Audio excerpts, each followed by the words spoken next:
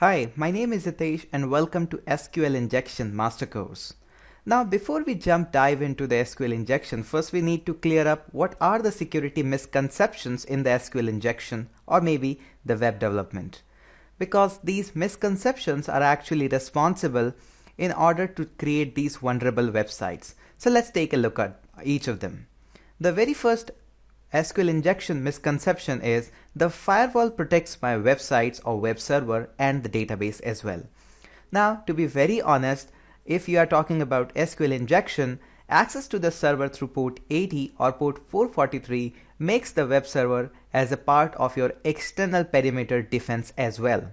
And also, if you talk about the vulnerabilities in the web server softwares or web application may allow the access to internal network resources. To be very honest, the firewall is actually not a permanent solution for these types of SQL injection, or rather correctly, it is not at all a solution.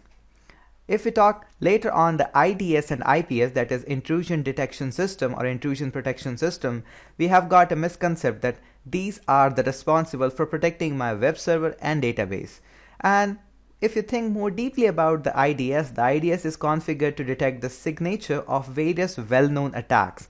Now, you cannot configure an IDS for the SQL queries, and to be honestly, you can make a configuration for some of the queries, but for all, it is not at all possible. Also, attack signature do not include those for attack against the custom design application or custom attacks as well. So, to be honest, IDS is not again a solution for all of our SQL injection problem. And lastly, and the most importantly, there is a concept that says SSL secures my site. So SSL is actually the secure that transport of data between web server and the user browser. So SSL is just encrypting the intermediate traffic that is being traveling from the database to the browser. And SSL does not protect against the attack against the server and application based. SSL is not at all an application based security for the SQL injection. Honestly, I think that SSL is the hacker's best friend due to the false sense of security. Now, by all means, I don't say that these are just a waste of money and time to implement these kinds of security. These three concepts that I have talked just around protects you from a variety of attacks but doesn't protect you from the SQL injection. You need to be more versatile in your security to actually get protected from the SQL injection. And in this course, you are going to find all of that concepts. Now let's talk about the SQL injection, how these things work. First of all, we have got a custom code, and whenever an attacker sends and contain SQL fragments via browser or any other thing, you can simply say that what happens actually, the attacker sends some custom SQL fragments that can run on your custom code. Now this custom code is being tricked, and eventually the attacker sends modify query to get the database, and queries from the database are being returned with some adequate you can say user ID, password, or some table name maybe. So finally the attacker views the unauthorized data via these kinds of queries, like it can pass the select star from table name where ID is equals to something, something, and something. So this is actually the basics about how an SQL injection works out and how this false sense of security is going out there. So SQL injection cannot be protected from the firewalls, the IDS, or maybe SSL. You need to be very precise while writing out your code.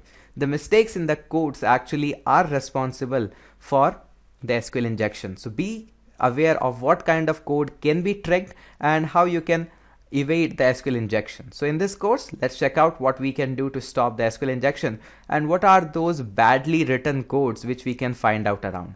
So let's conclude this session with this, that it is flaw in a web application development and not at all a database or web server problem. So whether you work on it's not like blaming on a particular language that PHP is a bad language or .NET is a bad language or Java maybe is a bad language.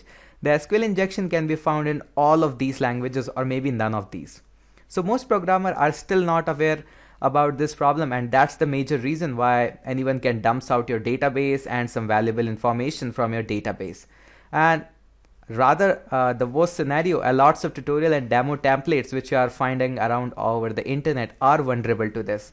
And even worse, Lots of solutions posted on the internet are not at all a good resource to get updated.